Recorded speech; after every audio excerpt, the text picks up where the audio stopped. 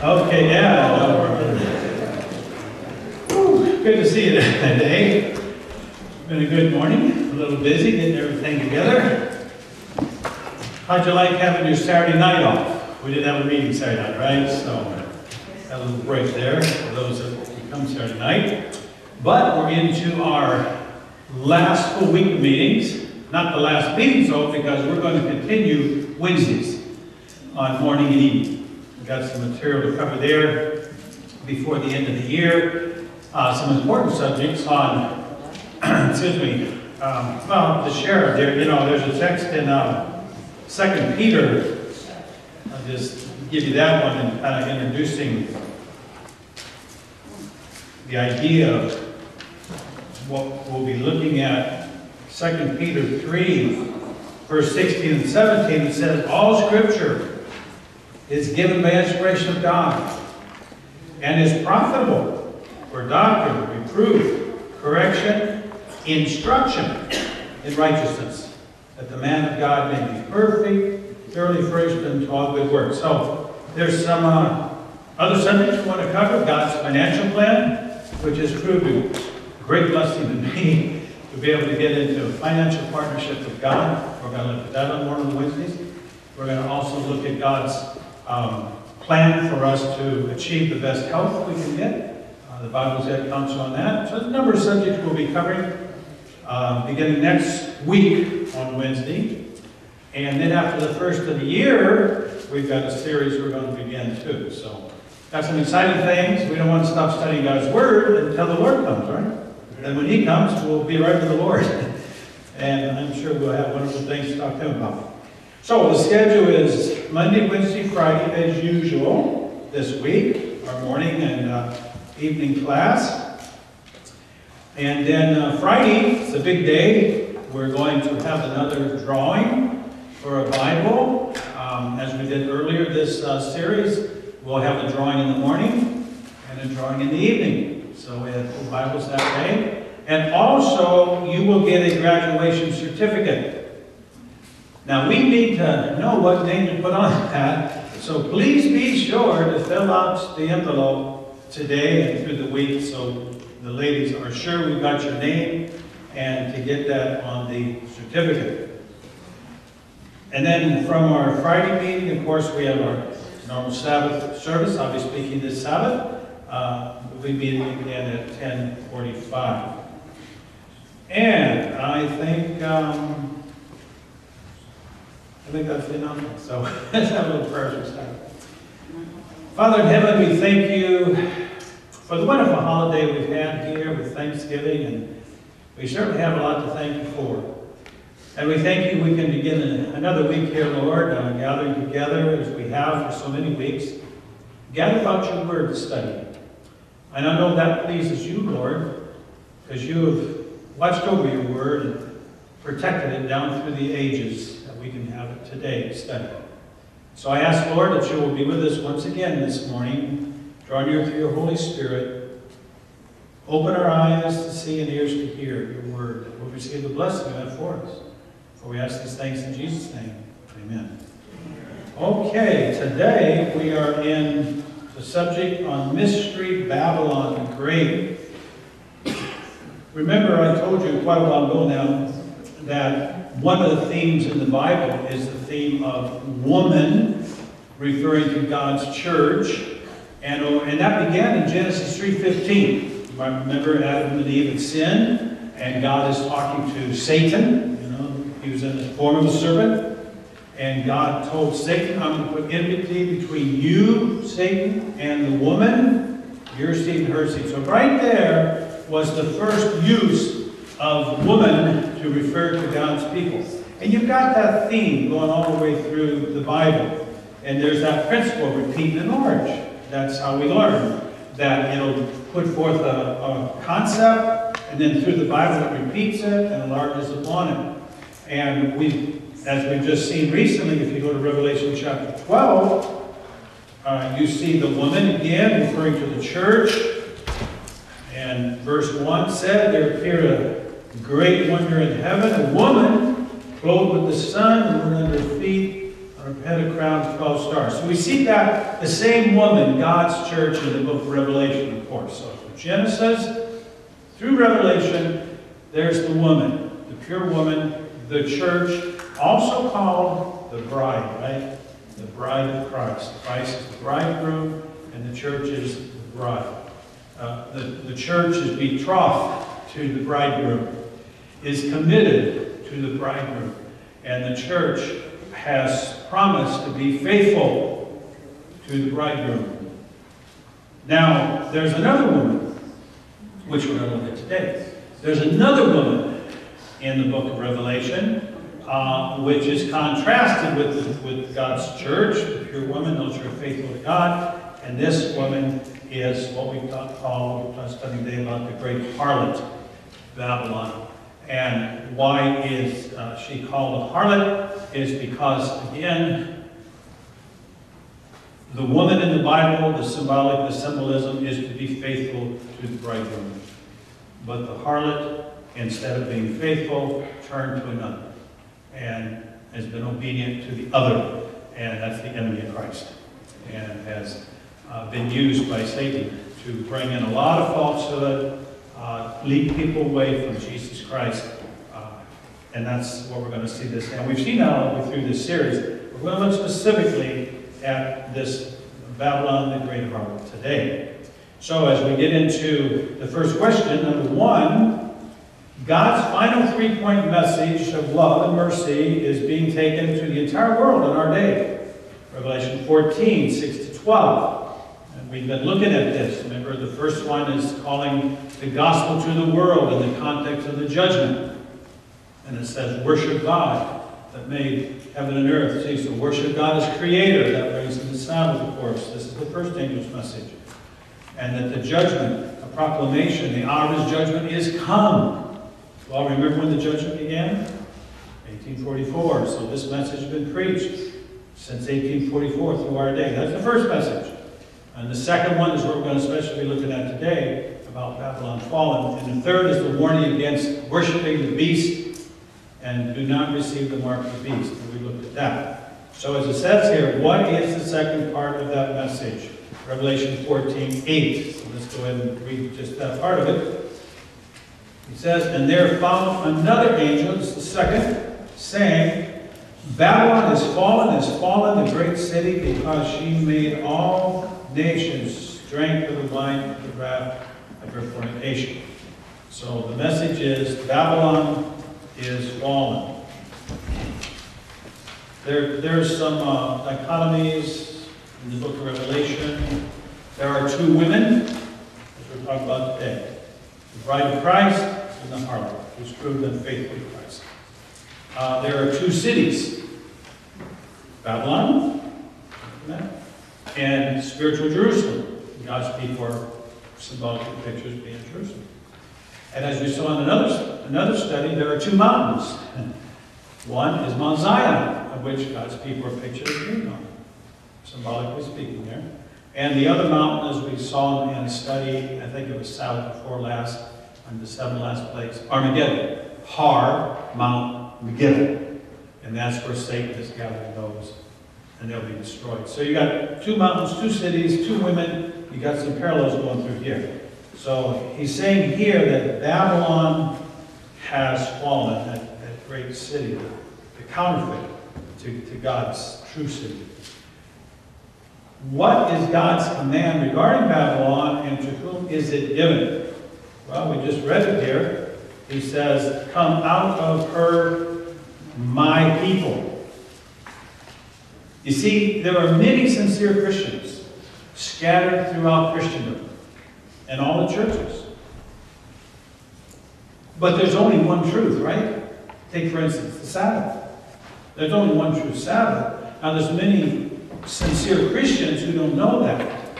And so God is giving the warning today in the three angels' message going out to the world, and he's taken his truth.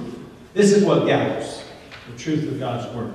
And as men and women come to understand the truths of God's word, they choose to take their stand on the side of truth. And that's how we come out of falsehood. Because Babylon, as we'll see, is referring to falsehood. The wine confuses the mind. A falsehood. So the call is, come out of falsehood. Turn away from false teachings out there and take your stand on the side of truth. So come out of her, my people. Some say that Babylon refers to the literal Babylon, biblical city of Babylon restored. What does the Bible say concerning this? Well, we've got the text over here in Isaiah. Isaiah chapter 13, 19 to 21.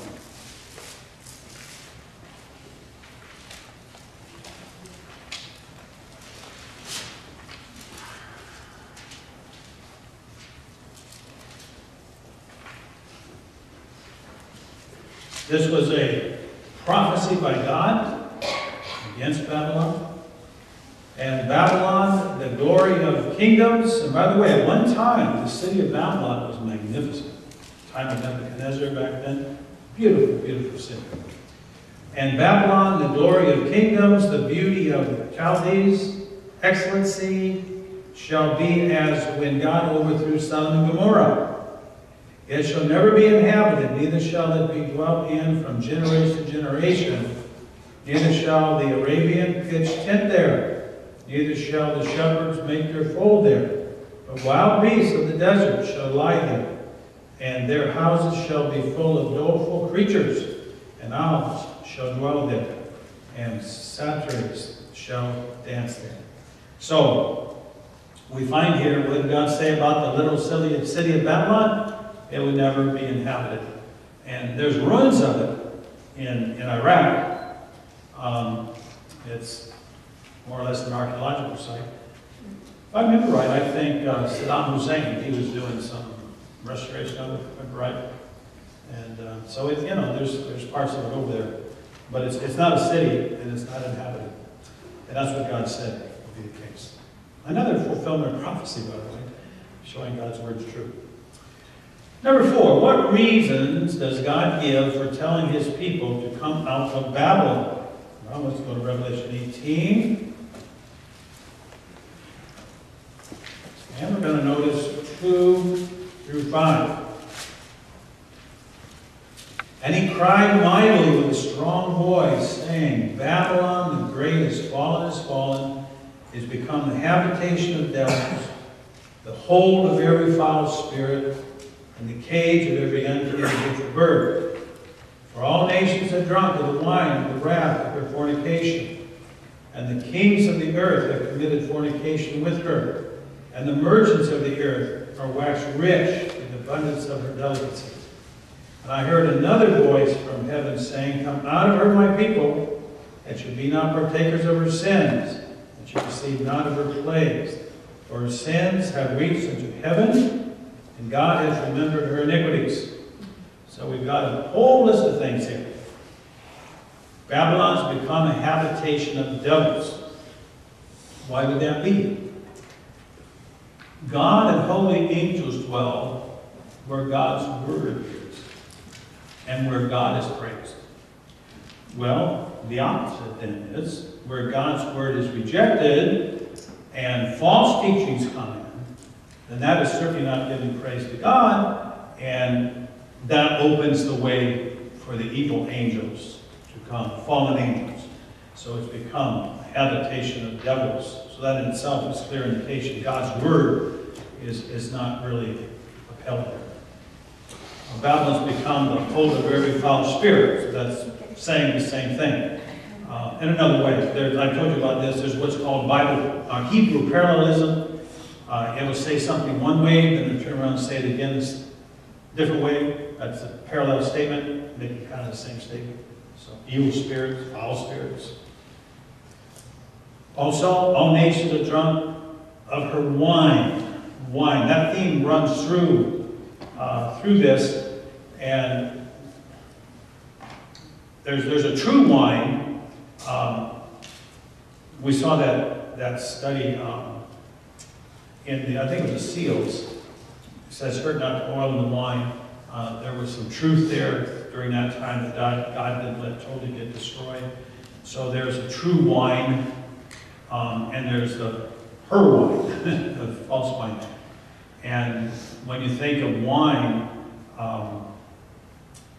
if you've ever seen somebody drink too much wine, what does it do to the brain? They don't quite think so well, do they? And that's what's happening here. You see, God wants us to understand truth. But Babylon teaches falsehood, counter-teachings to God's truth. That's the one Babylon.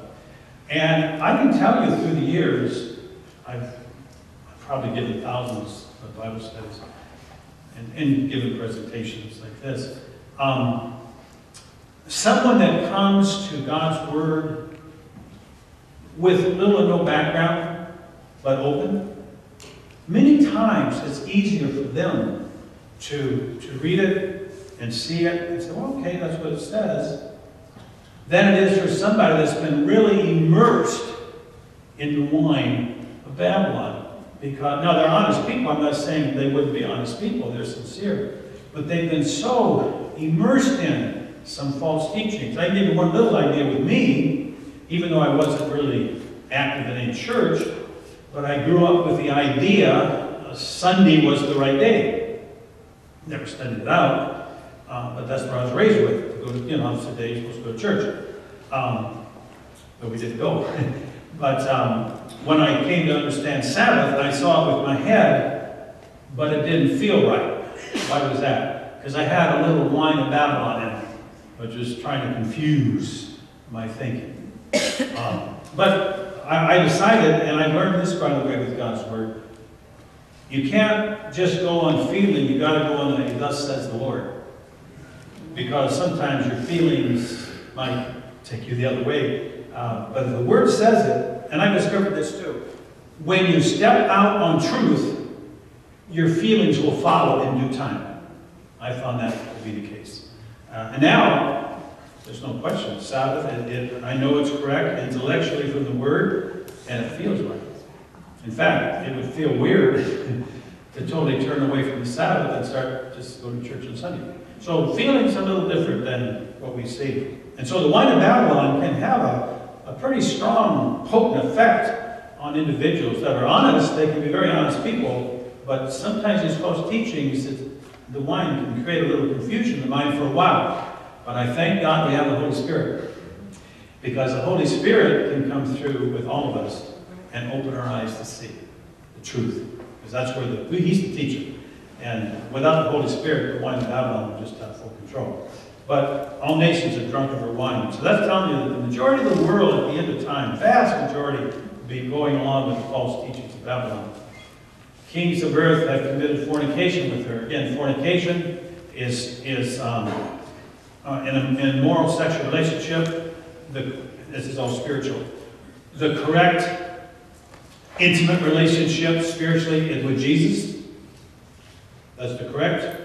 And if we turn away from Jesus, then we're going into spiritual adultery, spiritual fornication. And so Babylon, has led others to turn from the true Christ, the true bridegroom, and to go with another, the spiritual fornication. It says, but he's saying that he does not want those in Babylon to be partakers of her sins. And that makes it very clear. Sin is transgression of the law, turning from the Word of God. That'll fix, again, the wine goes away from the Word. Turn from her sins. God doesn't want anyone to go after falsehood, believe that. And he says that you receive none of her plagues. Remember, God does not want anyone to receive the 7 last plagues. None of us have to. And that's why he's calling people out of Babylon. He says, come out of her, turn from those sins, reject her wine, take your stand on the side of truth, and if we do that, we will not receive the 7 last plagues. We have already studied that. He says, her sins have reached up to heaven. Sometimes when we look in the world, and there's terrible things going on in this world, things that I'm not even aware of, but every now and then you hear about something, you say, I can't believe that that's going on. I mean, I just heard the other day on the news, in Libya, I guess, they're selling people as slaves. Unbelievable what's going on in the world. Terrible stuff. And sometimes, You may wonder, God, are you seeing this? Of course he's seeing it. He's seeing all of it. And it's going to come to a point that these sins, he sees it, and they're building up. And when it says her sins have reached heaven, that means they've reached a tipping point. God is going to act. And we had a study in that too about God's wrath. And God has remembered her iniquity. Same idea. Reached to heaven. And another way of saying it, remembering her iniquities, her sins. Under what symbolism does God picture Babylon in Revelation 17, 1 to 5? Well, let's go to 17.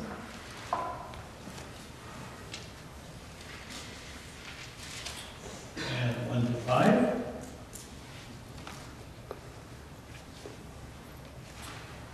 And there came one of the 7 angels, which had the 7 vials, that's the 7 last plagues, and talked with me, saying unto me, Come hither, and I will show you the judgment of the great whore that sits upon many waters, with whom the kings of the earth have committed fornication, the inhabitants of the earth have been made drunk with the wine of her fornication. I think you get the idea what it's talking about. They've been drunk on the false teaching. It's confused their thinking, and their behavior is out of harmony with God's will and word.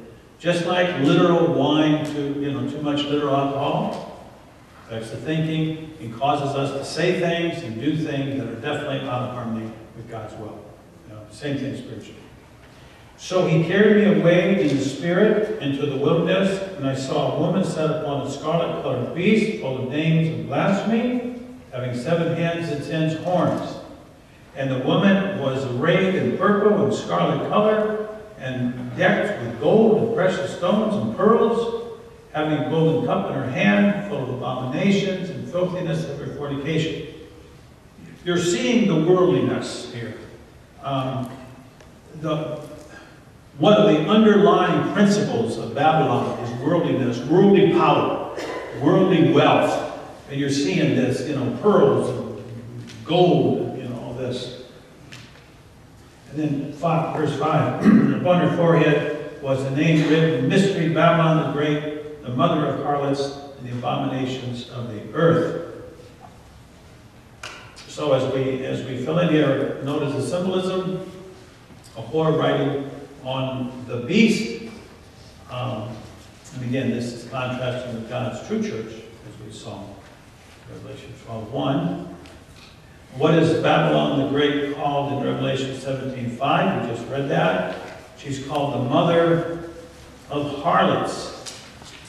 Now, what's kind of interesting, as you see in your note here, by the way, underneath that question 6, the kind of a couple of sentences down, the great Roman Church claims openly to be the mother church. You ever heard that?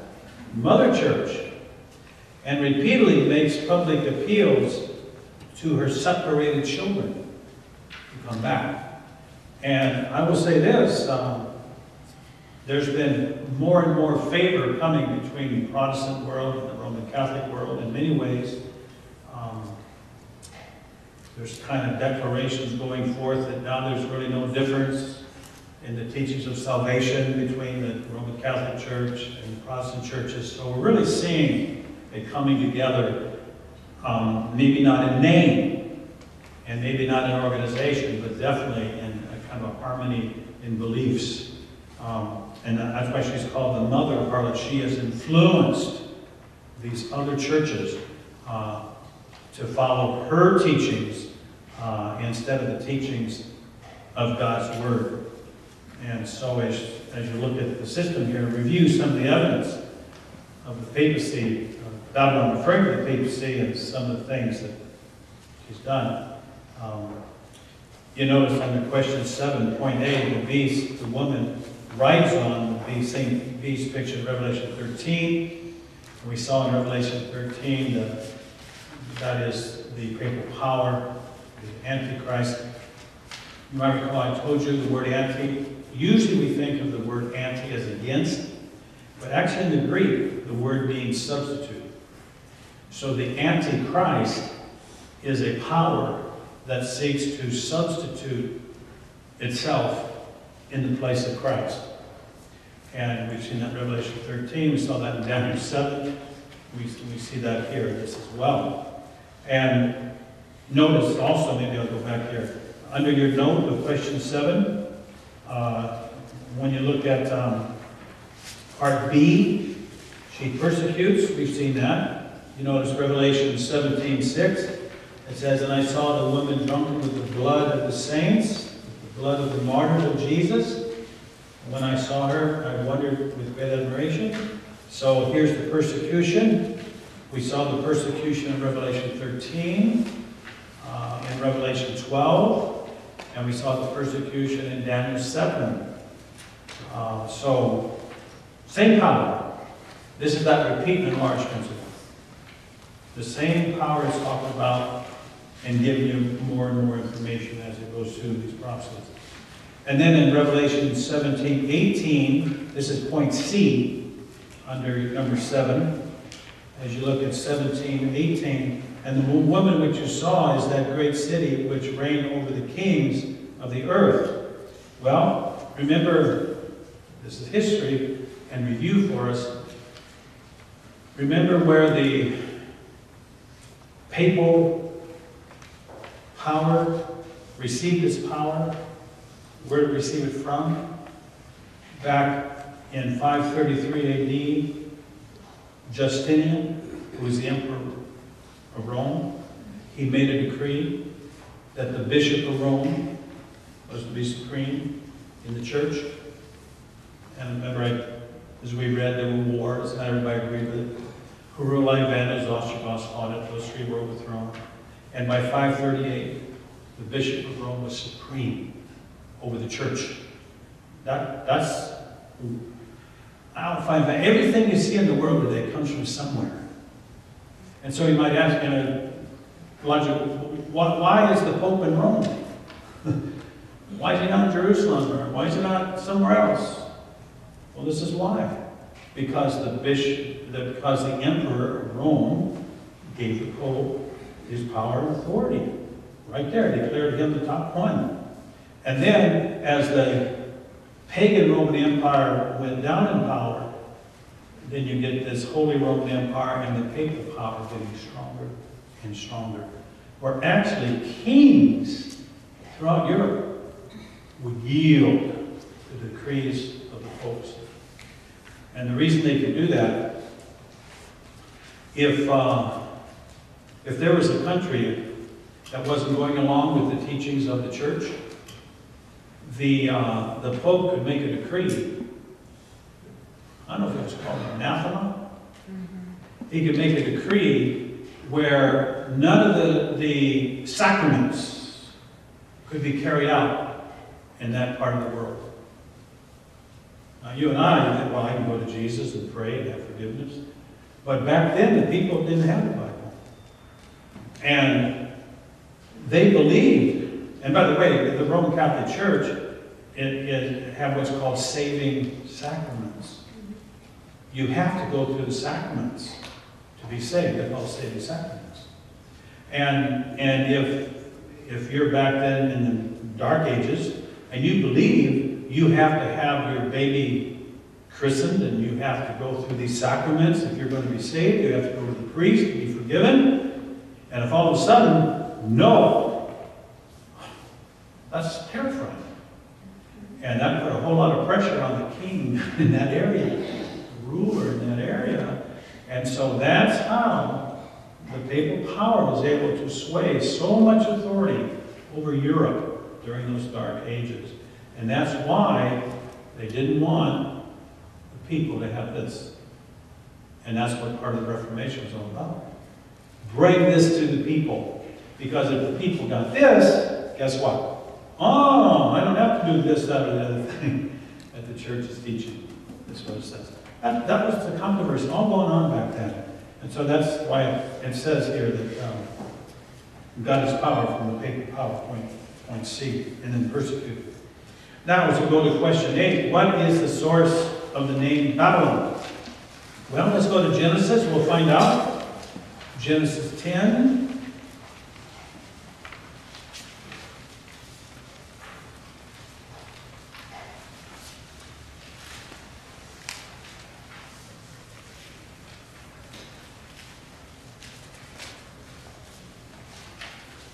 maybe while we're getting there, have you ever heard of Days of Holy Obligation? If you ever own Catholic background, my wife mentioned that to me. She's raised Catholic. You see, there are certain days you really need to go to church on. And those are the special days, like Easter and Christmas and stuff. Okay, let's go to Genesis 10. And we're going to look at verse 9 and 10. Start with it. It goes way back where Babylon came from.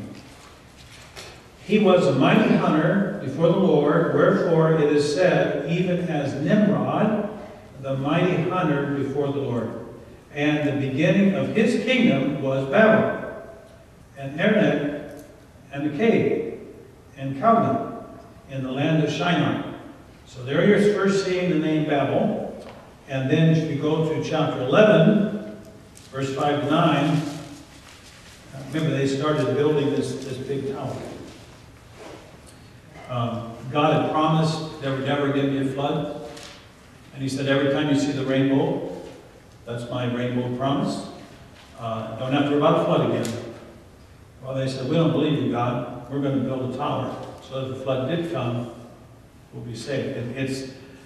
It's really salvation by works, if you want to put it that way, instead of faith in God. Okay, notice what he said. And the Lord came down to see the city and the tower which the children of men built. And the Lord said, behold, the people is one, and they have all one language, and this they begin to do. And now nothing will be restrained from them which they have imagined to do. Go to and let us go down, and there confound their language, that they may not understand one another's speech. So the Lord scattered them abroad from thence upon the face of all the earth, and they left off to build the city. Therefore the name of it is called Babel, because the Lord did there confound the language of all the earth. And from thence did the Lord scatter them abroad from the face of all the earth. Now, filling in the blank, the name of it is called Babel, because the Lord did confound the language of all the earth. Now, it makes sense. Who was saved in the flood? Noah and his 3 sons. Did they speak the same language? Yes. They came out of the ark. The population started growing again. Did they all speak the same language? Yes. Because they got it from Noah. Okay. Well, they were speaking the same language, and they started building this tower in opposition to God's will. And God confounded their language. And then you got a scattering. And they went to different parts of the world in time. And that's where you've got the different groups that migrated. Some went toward Europe, some went toward Asia, some went toward Africa. You got the migration of these different groups. And that's where you get different language groups. You've got your Romance languages, you've got your Germanic languages, the Slavic languages. And I was talking to a fella when I was pastoring in Connecticut at New Haven. Yale University is at New Haven. So there's some smart people there. And I was talking to one of the young guys that was working on his doctorate, I guess, on language. And I was asking him about, because he was studying some language that goes so far back and whatever. But he knew all about languages and Greek and Hebrew and all that. And I asked him, I said, you know, when you see all the different languages, is there a common root? Or, you know, and he says, no. That the language is just sort of, you can't trace them back to one. And you know, logic would tell you that all languages should be somewhat related, right? And they should all go back to one source, and then they may change a little. Like, for example, English is a Germanic language. The Germans, right? Way back when, went over to England and started. That's why Hitler didn't want to fight England, because he felt, well, they're kind of related to us. But, okay. So you think, you know, that these languages will go back to a common source, but they don't, and that in itself, again, supports the Bible. Because it tells us there is no common source for the different language groups. Just one day, Some spoke Spanish, some spoke German, some spoke whatever else. They couldn't communicate with each other, and they went off in their language groups. So it's a very scientific statement on sociology and so forth. That's where it came from. And so that's why Babylon carries the deep meaning of confusion. Babylon confuses truth, and that's Satan's plan. Always take people away from that truth. What is it that causes the confusion of spiritual Babylon? Well, we've read these. He says here, the inhabitants of the earth have been made drunk with the wine of her fornication. And we've again been talking about that. The wine of false teaching. It confuses the mind, and it caused the vast majority of the world, sorry to say, to reject the truth of God's word. In Revelation 14:8, what specific reason does God give for punishing Babylon and calling people out? Well, he says here, because she made all nations drink of the wine of the wrath of fornication. So, there it is again. And again, the wrath of fornication, spiritual adultery, turning from the true God, from the teachings of the true God, basically to Satan. I mean, I know it's Satan, but turning away from God. If you turn away from God, there's only one other option of who you're serving, and that's Satan. And that's the spiritual fornication. So we look at some of the Babylon's teachings of wine that are unscriptural and thus bring confusion among people. We've got these in the note on question 11, and they kind of listed here. 10 Commandments. Remember we talked about that? And the 10 Commandments. In the Bible, the first 4, if you look at Exodus 20, the first 4 are, have no other gods, and then you don't worship me through images. You don't bow down to images. And then the third one, don't take my name in vain. And then the fourth one is remember the Sabbath day to keep it holy. So the first 4 inform us of how we show love to God, how we respect Him, how we honor Him. The last 6 have to do with our fellow man. And the 5th one, honor thy father and mother. And by the way, there's an interesting progression. I won't get into that here. There appears to be a progression in the commandments. Like, for instance, let's look at the one with man. Where do children learn to respect God and other human beings? In the family. And the first one that has to do with our relationship with one another has to do with the family. Honor thy father and mother. And then, by the way, that's why Satan attacks the family. If he can attack the family, break up the family, destroy the family is the foundation unit of any culture, of any country, of any church. And if you have strong families, you're going to have a strong culture, a strong country. But Satan, God established the family in the Garden of Eden, right? Adam and Eve, and he said, breed fruitful, multiply. One of the first things he did was he knew that was the foundation. And he also established the 7th day in the Garden of Eden, right? 7th-day Sabbath. Well, we're on the other side, and Satan has attacked both viciously. He's got his reasons. So, that's the 10 Commandments in the Bible. What has the papal power done? What's the wine? Well, when it comes to the 10 Commandments, if you read a catechism, it omits the 2nd commandment, which says, don't make any images or bow down to them. That one's not there in the catechism. Now, how do you make up the difference to have 10? They take the 10th one and divide it up. So you got 2 in company. And also, as we've studied, they changed the 4th. God says, remember the Sabbath day to keep it holy, 6 days later. The 7th day, the 7th day is the Sabbath. Okay? They changed it, moved it over to the first day. So, that's the line of Babylon. Again, getting away from God's commandments. One of them. Another one, again, Sunday sacredness, which ties into that. Having a second chance. That's not biblical. We've looked at that as Jesus said, as in the days of Noah, so shall it be at the coming of the Son of Man. And just like when the flood came, was there a second chance in the flood? No. If you weren't in the boat when the flood came, it was over. No second chance. Sacred rapture, the idea of, it's very popular, that someday Christ is going to come secretly, and there's going to be some people that just zapped, secretly raptured away to the Lord. We studied the second coming early on. Is the second coming secret? It's noisy. It's bright. Every eye shall see him. I mean, there's so many scriptures there.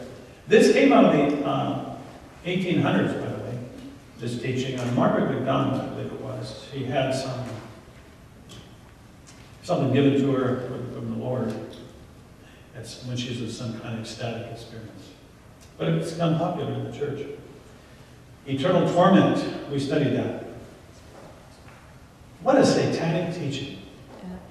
When you really think about it.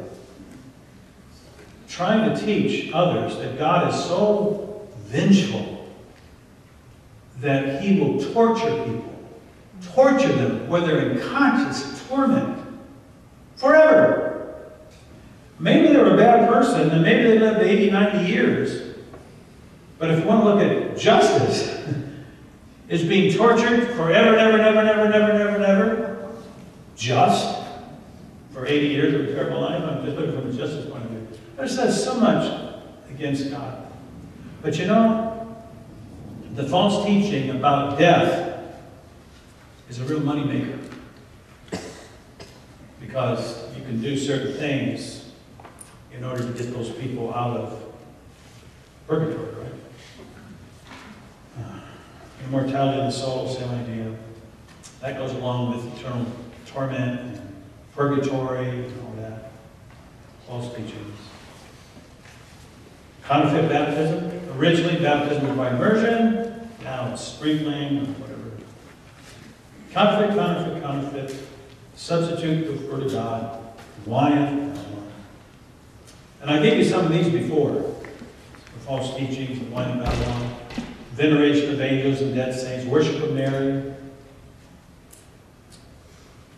You might recall I told you, back in the beginning, when Constantine became a Christian, Constantine, he wants to unite the empire. Now that's understandable. And there were pagans and Christians. And so he's wanting to bring together the pagans and Christians. And so he starts bringing in pagan teachings, but giving them Christian, terminology. And every pagan religion has a female goddess. And the pagans were used to worshiping a female goddess. Okay, let's call her Mary. And there is the worship of Mary. That's how these things came in. Pray to Mary, worship of the cross, images, relics. That goes right against the second commandment, which they took out. Canonization of dead saints. The reason you pray to saints is the idea that, false teaching of course, that saints are so righteous that they've got extra merits. You see, in the Roman Catholic theology, it's kind of like when you die, here's the scale. Here's your bad deeds, and here's your good deeds. If your good deeds outweigh your bad deeds, you're in. If your bad deeds outweigh your good deeds, you're out. And so if you've got a loved one in purgatory, then you do some things to help them get a few more good deeds. So you can get them out of there. Usually money's involved. Or you pray to saints because they got extra good deeds, merits. So you pray to a saint so they can take and apply their merits to you in your behalf for whatever you're praying for. That's the thinking behind it. Totally unscriptural. Celibacy of priesthood, look, back there. Rosary, indulgences, remember that, you pay for, get forgiven. Inquisition, confession of sins to priests. Church tradition, equal authority of the Bible. False teaching, wine of Babylon, all the way down. Okay, now we get into a section, the papacy, past, present, and future. Let's notice what we've got here. How does God describe the beast in Revelation 17:8? Let's go back over there.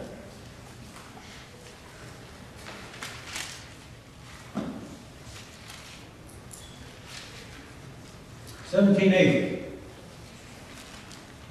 The beast that you saw was and is not, and shall ascend out of the bottomless pit and go into perdition, and they that dwell on earth shall wonder, whose names are not written in the book of life from the foundation of the world, when they behold the beast that was and is not and yet is. Interesting expressions. So how does God describe this beast? The beast that was, is not, yet is. So, and when you look at these different aspects of it,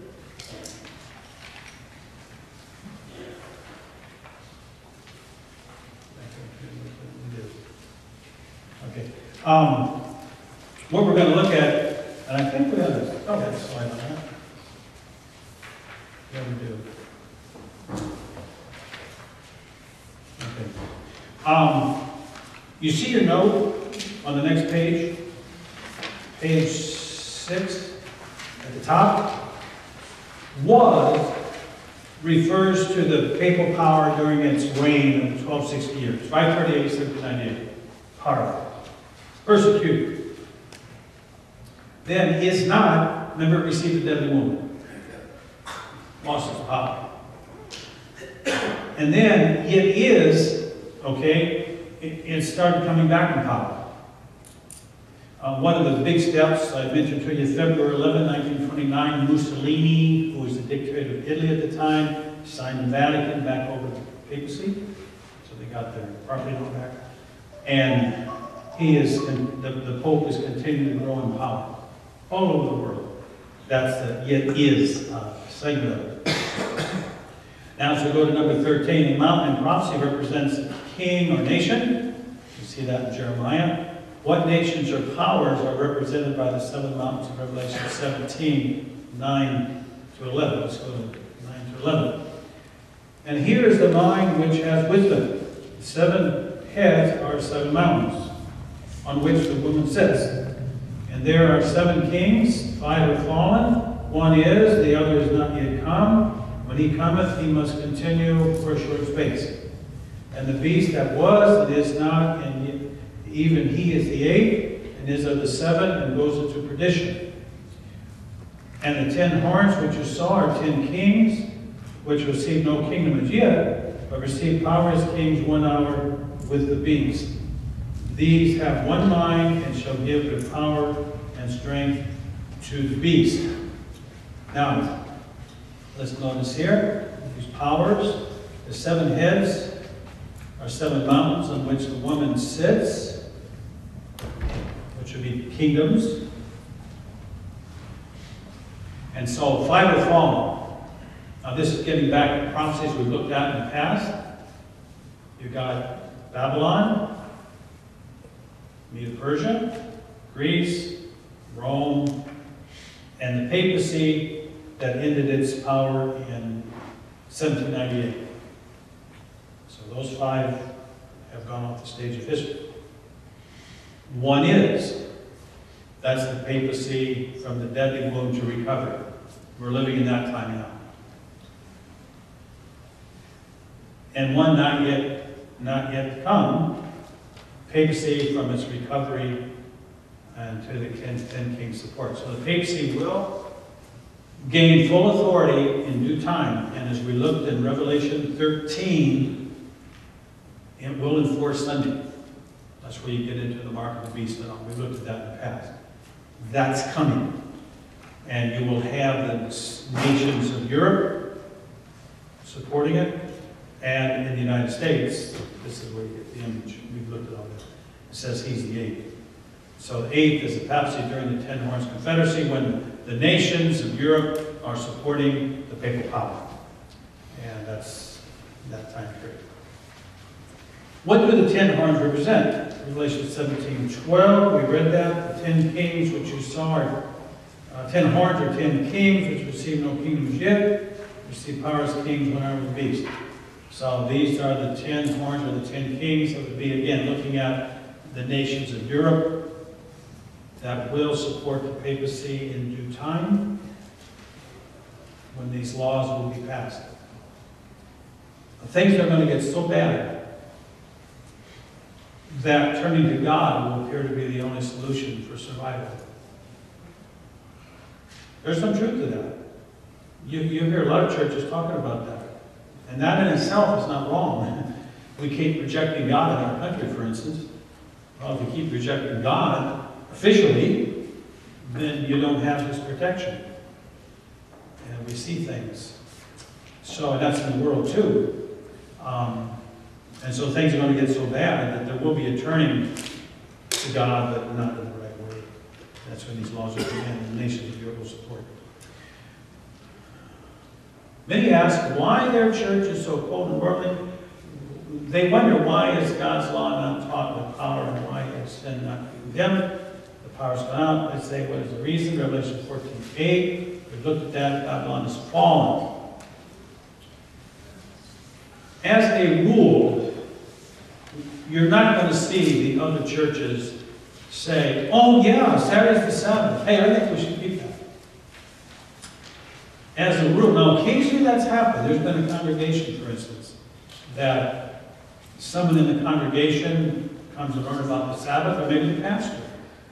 And he's convicted, and then he starts sharing it. And there's been times that there's been congregations that take their stand on the side of the Sabbath. But that's rare. That's a tough thing for a pastor to do, by the way. He's got everything at stake, right? Could lose everything. So, we're not going to see a great wholesale turning of the churches out there to these truths. They're going to stay there, and that's sad. Some feel should try to reform the churches that have fallen. What does God say? He says, no, come out of her. And that's what I'm talking about. Come out of her, my people, that you received out of her place. There will not be a wholesale turning to the truths of God's Word. And part of that fits because, again, wine, the minds have been so confused from the wine of Babylon, it's nearly impossible to change. God calls Christian people who are in Babylon my people, Revelation 18:4. We've seen it. Jesus refers to people who are not in His church as other sheep.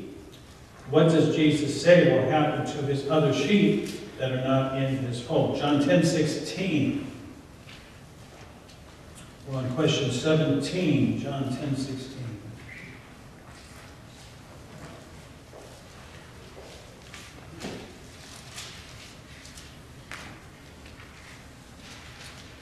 Jesus said, and other sheep I have, which are not of this fold, them also I must bring, and they shall hear my voice, and there shall be one fold and one shepherd.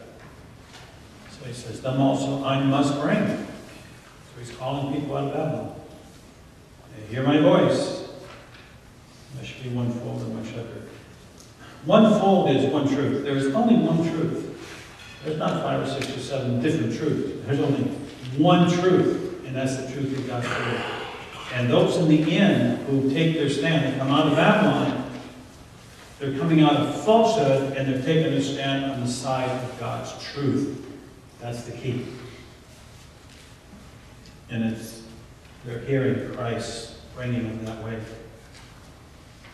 In God's church, in Noah's day, those who were to be saved had to enter the ark.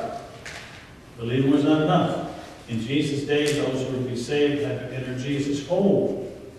After being called out of Babylon, what must we enter today if we would be saved? Acts 2:47, we see what happened in the New Testament era. Acts 2:47.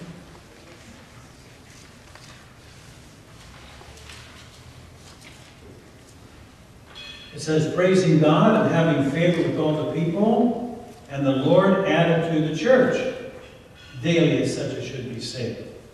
So the church is important to God. The Lord added to the church daily as should be saved. That is so crucial. And again, the church should be founded on God's Word. And I've mentioned to you before, my own personal journey. The only reason I'm a Seventh-day Adventist, And this is the only reason. Because I wasn't raised Adventist. I didn't have a bunch of friends that were Adventists. Is that the Adventist church follows the Bible more closely than any other church I've found. And as far as I'm concerned, that should be the reason for anybody to be a member of any church. I don't care what church it is. It should be based on the Word of God. Because as we read in one of our studies, Paul called the church the pillar and ground of truth. The church is built on the truth of God's Word. So that's why God's calling them out of Babylon, falsehood, take their stand on the side of truth, and that will always be connected with the church. As I said, it's just as necessary for a person to enter God's true church today as it was for people to enter the ark in Noah's day. God always works for the church. It's interesting to me, Paul, the great apostle, amazing things God was going to do through him. And you remember what God did? He was converted on the road to Damascus. Had a vision, heard Jesus talk to him. Amazing thing. Then what did God do? He said, Paul, I want you to go to a certain place and wait. And Paul went and waited and prayed. Then God spoke to Ananias, who was a member of the church, and he sent him to Paul. God always connects his people to the Bible. And you've heard me talk about that. We need one another. And let me tell you, when these laws start coming in, which we know will come in someday, that you can't buy or sell, and there's actually going to be a death decree in due time. If you don't go along with Sunday, we are going to need one another's prayers. We're going to need to connect with one another. And I'm convinced that'll be our greatest joy on earth at that time, is the fellowship we have with one another. And Satan will always try to separate you from fellowship. We weren't created to stand alone. You can't do it. We weren't created that way.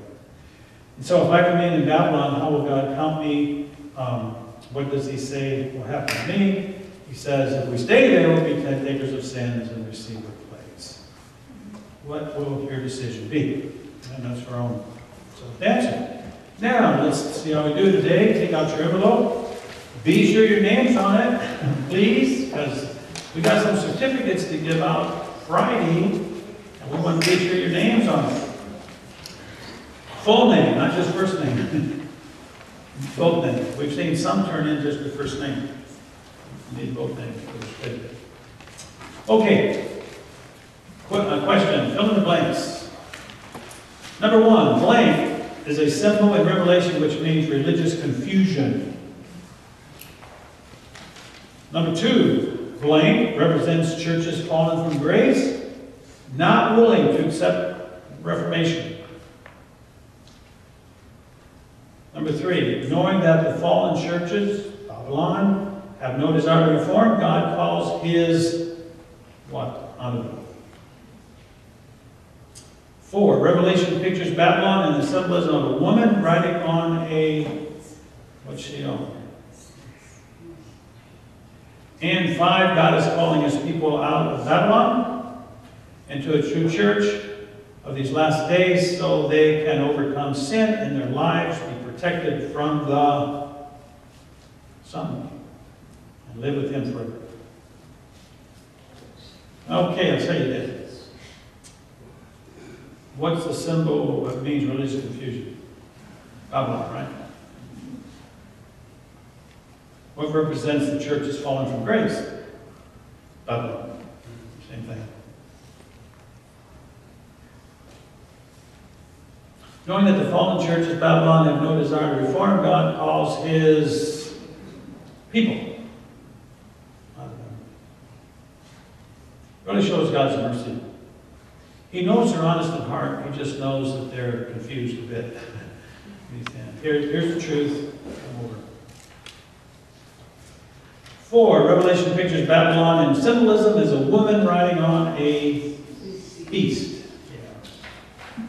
And number 5, God is calling his people out of Babylon into his true church in these last days so they can overcome sin and their lives be protected from the plagues and live with him forever. Good. Hopefully you got them. And here's your responses up at the top right. Appreciate you putting X's where they apply. Number 1, if the book of Revelation is becoming clearer and clearer all the time, put an X in box 1. Number 2, if you thank God for the things you are learning, and by God's grace want to go all the way with Him, put an X in box 2. And number 3, if you still have a few questions or would like us to pray for you, put an X in box 3. Okay, our next lesson, Revelation Pageant of Conquest and Defeat. It's actually going to get into a prophecy that involves Islam as well. We'll get that as you leave, of course. Be sure to turn in your envelopes. And we have refreshments again. And hope you enjoy them. As you step back and let's have prayer. Father, we thank you for the time we've had to study. We thank you for your word. We thank you for your love, Lord, your understanding. You've called each of us out of confusion to your marvelous word. And we thank you for your Spirit that has opened our eyes to see and understand the teachings of the Bible. And Lord, we want to be faithful to you always. So I pray that by your Spirit you'll continue to put in our heart a desire to yield to you and to the truths of your word. Because we know our Lord's coming soon. And it's only those who built their house on the rock, as Jesus said, which is his word, will be able to stand. And we pray that each of us and our loved ones will be there ready. In his name we pray. Amen. Thank you for coming, and we will see you Wednesday morning.